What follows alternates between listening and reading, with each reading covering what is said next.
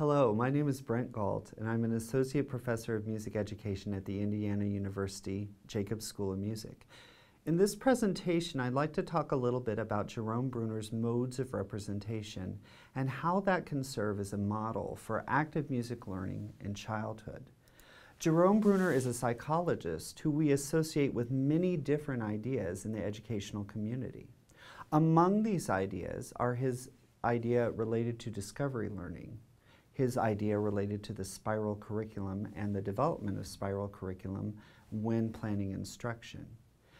In addition to these two ideas, the idea I'd like to talk about today is first described in his 1966 publication, Towards a Theory of Instruction. In this publication, he describes a progression of learning that moves through three stages, or three modes in which we represent learning. The first is representing material actively, or what he refers to as inactive or action-based learning.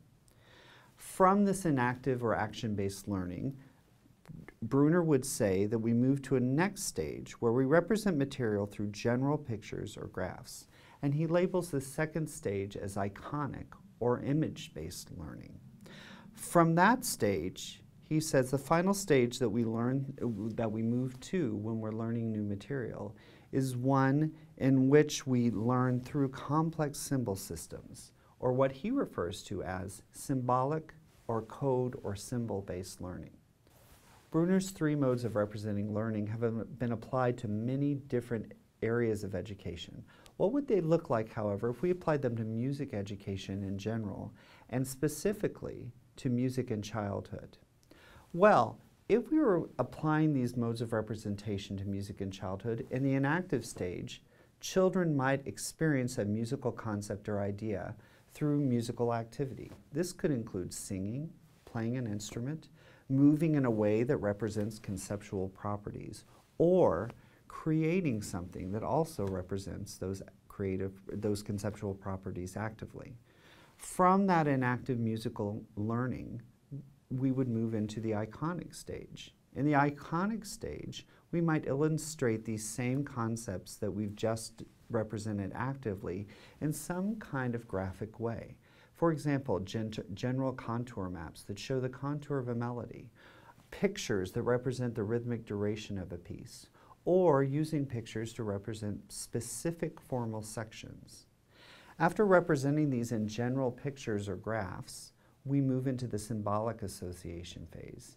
In this phase, we would associate those icons that we've already used to specific symbol systems, in this case, notation or musical markings that have specific meanings beyond the pictures that are represented on the page. The idea of experiential learning and moving from inactive learning to theoretical understanding is certainly not new in childhood music settings. If you look at the common approaches that teachers utilize when teaching music to children, most of these advocate musical experience that eventually leads to theoretical understanding. With teachers who utilize an approach inspired by the philosophy of Zoltan Kodály, singing and folk material become the vehicle through which children first experience music and then learn musical concepts and ideas. With ORF, channels such as speech, creativity, use of instruments, and movement are the inactive channels that eventually lead to musical understanding. Émile Jacques Dalcroze and his idea of rhythmic movement and eurythmics, a term that he coined, this rhythmic movement provides the active channel through which children can first experience music and then eventually find the conceptual ideas that lie underneath that. In addition to these three common approaches, teachers who advocate constructivism or discovery learning would also use inactive approaches as the children in their classrooms construct meaning from their surroundings and from their peers, and have this meaning eventually translate into theoretical or conceptual music ideas. So what specifically would this look like in a music classroom? Well, there are many different ways to envision this approach, but here's one possible idea. Let's use the tune Hot Cross Buns, a very common tune used in many general music classrooms. For this particular example, I'd like to use Hot Cross Buns to teach steady beat and rhythmic duration. If I wanted a children's music classroom to learn these ideas, the first thing I would probably have them do is sing with me and keep a beat. So let's do that now. Feel free to sing along. Hot cross buns, hot cross buns, 1 a penny, 2 a penny, hot cross buns. So after we did that and felt the beat, the next thing I'd want them to do is understand the difference between that steady beat and the rhythmic duration of the text. So I might have them sing again as they actively feel the rhythm of the words. Hot cross buns, hot cross buns, 1 a penny, 2 a penny, hot cross buns. After that inactive experience, I would want to somehow associate those inactive activities that we did to some kind of iconic representation of both beat and rhythmic duration. If you look at the next slide, what you're going to see are white boxes. These boxes represent the steady beats in the song. So as an iconic activity, what I might do next is have children sing while either I or another child points to those boxes and we keep the beat together. Hot cross buns, hot cross buns, 1 a penny, 2 a penny, hot cross buns. From that point, I would want to find a way to iconically represent the rhythmic durations that we find in that song. So I might show a picture that looks like this.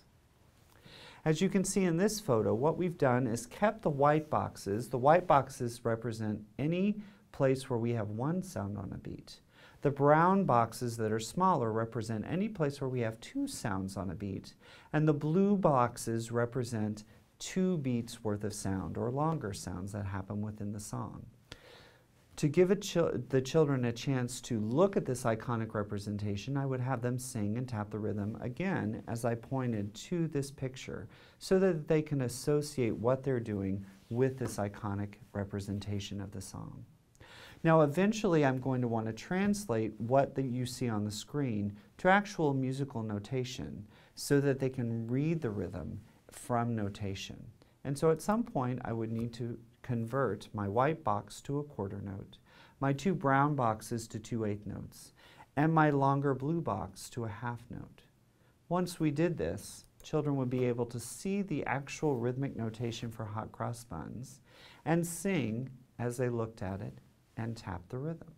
Hot cross buns, hot cross buns, 1 a penny, 2 a penny, hot cross buns.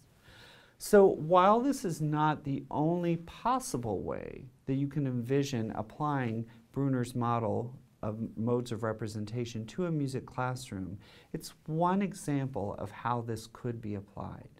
I think Bruner's model is a nice example for music in childhood because it's a model that's known well within the greater educational community that still advocates the active, artful music making that we want to see in all of our children's classrooms.